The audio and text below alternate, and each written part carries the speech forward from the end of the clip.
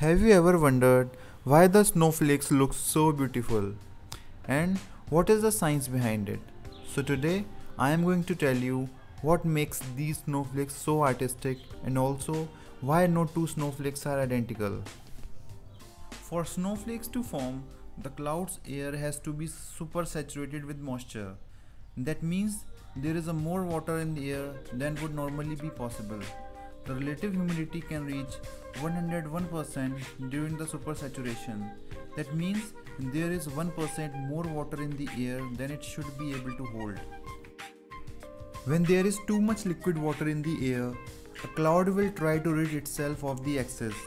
Some of that excess can flash freeze into the crystals, which then lazily meander to the ground. But cold water alone could not make a snowflake. Scientists call it nucleus.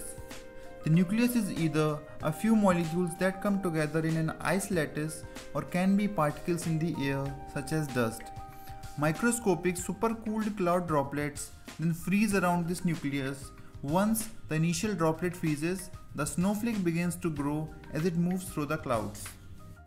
In 1951, scientists from an organization now called the International Association of Cryospheric Science or IACS devised a classification system that characterized snowflake into 10 basic shapes. These shapes include the stellar crystals that many people are familiar with, as well as lesser known snowflake forms such as capped columns. The IACS classification system is still in use today, although there are other more complex classification systems as well. Single crystal snowflake often exhibit six-sided symmetry. This is because the initial ice structure is six-fold and the arms grow from each of these points. Many snowflakes appear to be two-dimensional work of art. Other looks like a matted cluster of fraying ice strands. Most come as individuals, although some can fall as multi-flake clumps. What all have in common is their source. Yes, clouds that usually hover at least a kilometer or 0.6 mile above the ground.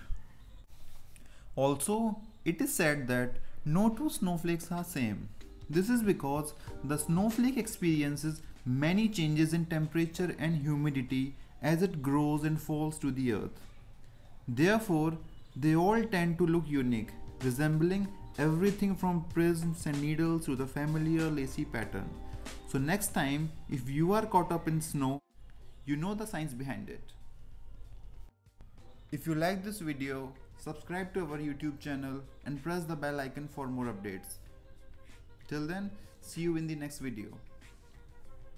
Keep watching.